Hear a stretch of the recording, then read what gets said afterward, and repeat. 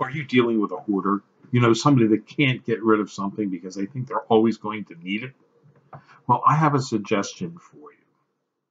Think of it this way. You have a little baby duck or a baby chicken at your house, and it's, starting to make noise and the neighbors don't like it, so you should get rid of it, but you don't want to get rid of it. But you most likely would be more than willing to give it to some farm where it would live its life out happily ever after and be used and be useful there. Well, that's the same kind of logic that you might use on your loved one that is a hoarder. They hoard things because they're afraid to make the decision to get rid of something because they think they may need it or someone else may need it. Aha, this is where we come in at Highland Hill Farm. You can convince your loved ones to bring their things to Highland Hill Farm that you know they'll never need, but for which Highland Hill Farm could possibly use. Recently, we had a man that had collected welding rods. He never used any of them, but he brought them home and he collected them. He had hundreds and hundreds and hundreds of welding rods. Well, his family talked to him about it because they were getting ready to move him into a home, and he couldn't take him to the old folks' home.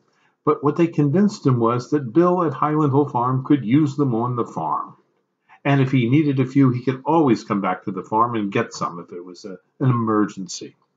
And lo and behold, I ended up with a truckload of welding rods. So if you're dealing with a hoarder, convince him that, or her, that if they bring those items that are usable to Highland Hill Farm, we'd be glad to take them. And in fact, we'll let them take something home from our farm. Yes, we grow trees and shrubs, and they could take home a tree and shrub, and then anytime they want to come back to get something, they can. Because we'll use it, but not quite right away. It'll take a couple of years to work off a couple 1,000 pounds of welding rod. So you can understand, it'll be around.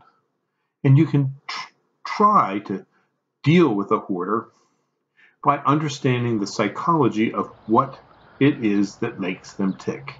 They just have trouble parting with items that they think they will need or someone else will need. And definitely Highland Hill Farm needs all kinds of items. So give us a call at 215-651-8329.